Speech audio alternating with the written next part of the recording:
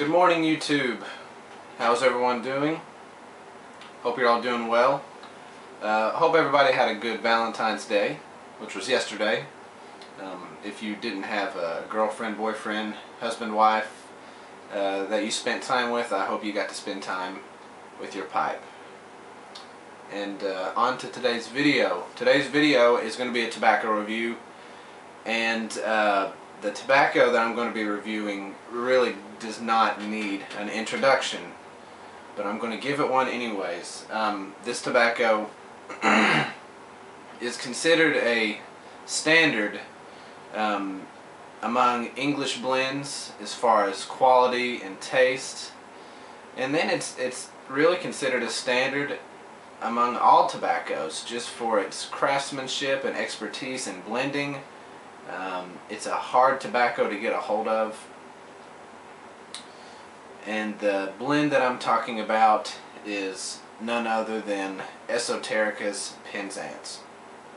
Today I'm going to be reviewing Esoterica's Penzance. I've smoked it for about 3 to 4 weeks. I've smoked it a lot too. I've probably gone through maybe 3 ounces, 2 or 3 ounces, a good bit. The sample that I got was, I happened to stumble across an 8-ounce bulk package of it at my local tobacconist. I found out they recently started carrying Esoterica blends, which is great because I might go give some of the other ones a try now. So I took it home, started smoking it, enjoyed it, still enjoying it. I've actually got it in my pipe this morning. But anyways, we'll go on with the review. To start off, I'll give you guys a look at the actual tobacco itself. I'd like for that to focus there, because it's not focused. Here's the tobacco. Okay, there it goes.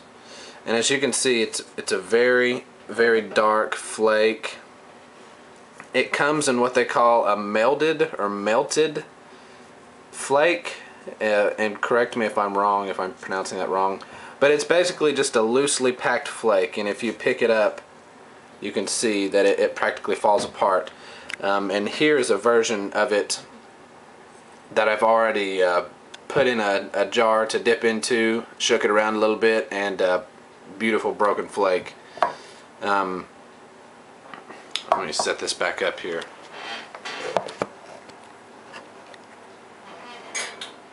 The tin note is very rich, very woodsy, earthy, and while I'm thinking about it, the contents of the tobacco are Virginias, Latakia, Orientals, and Turkish, according to tobaccoreviews.com. And like most Esoterica blends, this has been matured to a certain extent, which, as I'm gathering, is a unique thing across the tobacco market, the pipe tobacco market. And as I'm gathering it correctly, not many blenders do that with their blends, but this blend is matured. It's got a very deep, rich, oily, sort of smoky smell. Not too uncommon with English blends, with the smelling of the tin alone. But a note on the tobacco itself, as far as lighting characteristics, you'll notice that when you get, from what I hear, any tin or bulk package of Esoterica tobaccos, they all come extremely moist, and that was true with my incident. And I didn't take the time to dry it out or anything. I packed it up. It took me a few extra times. Well, it took me some extra time to get the tobacco lit. I simply took a longer time lighting up the char lights, but it's as you can see with my blend already here in the bowl, it's already got nice and gray, and I just started smoking it. It burns great, even though it's moist. You can dry it out if you wish. I haven't done it, so I don't know if that changes the taste at all. I'm sure it doesn't change too much, but you can certainly do that. And even with the moistness, I haven't gotten too much condensation in the actual shank of the pipe. So it's still been a relatively dry smoke.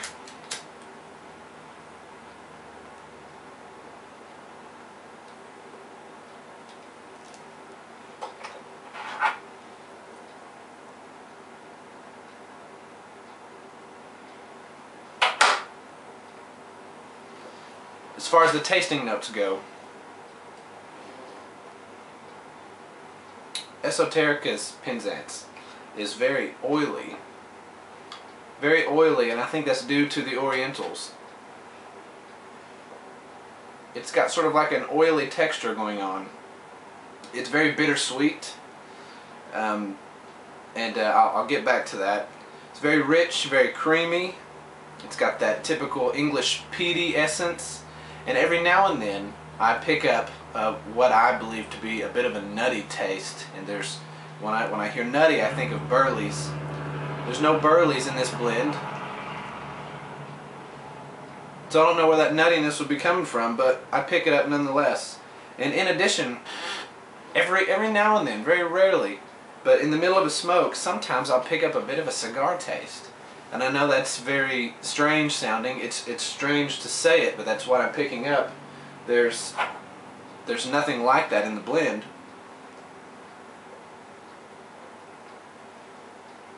But nonetheless, that's what I get. The base of this blend consists, to me, it switches around between a Latakia base, which you can always taste the Latakia, but sometimes the Latakia kind of dissipates in the background and I get the Orientals and the Virginias. And for me, it was hard to discern the Orientals alone and the Virginias alone. They interplay very well here for me, to my palate. So I wasn't able to say, okay, there's the Virginia, okay, there's the Oriental. They melded well. So any taste of one or the other that I got, it was always attached to the other.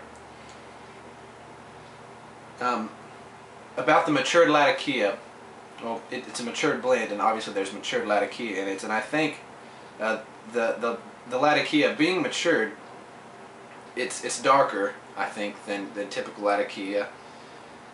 There's also less of a sweetness. You always talk about that smoky sweetness you get with a good Latakia, just a hint of sweetness. And I didn't get any sweetness with this.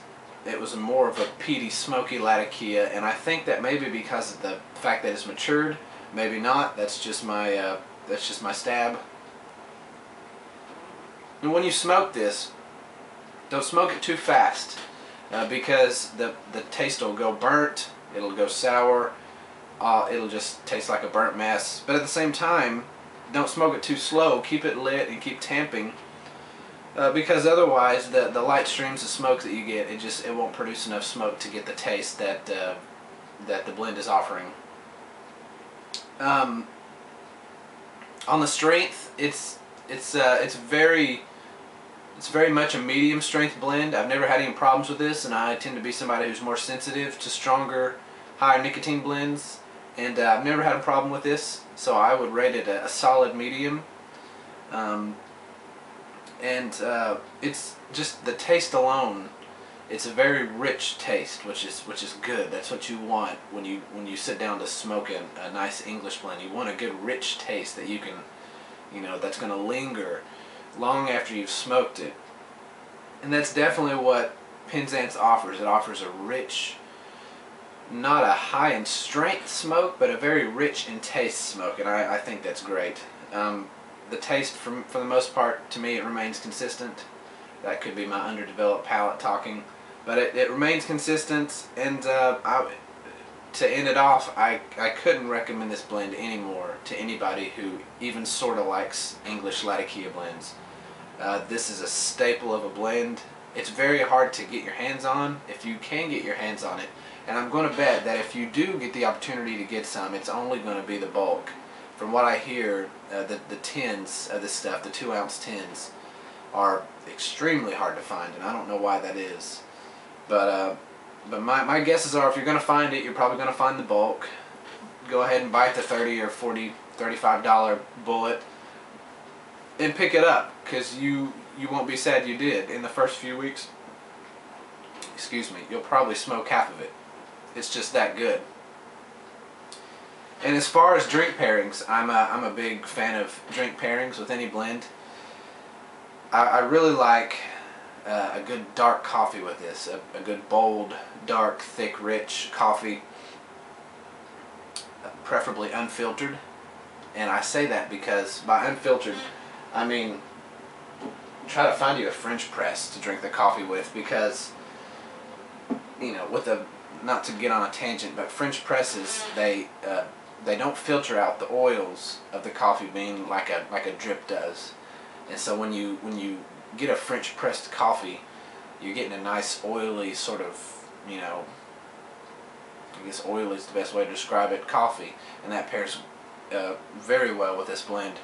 And finally, if you're so inclined, pick yourself up a nice single malt or blended Scotch. It's like a heavenly pairing with the peat, the smoky peatiness, and the Scotch. It pairs amazingly with Penzance, and I'm sure it would with any English blend, but this one more so.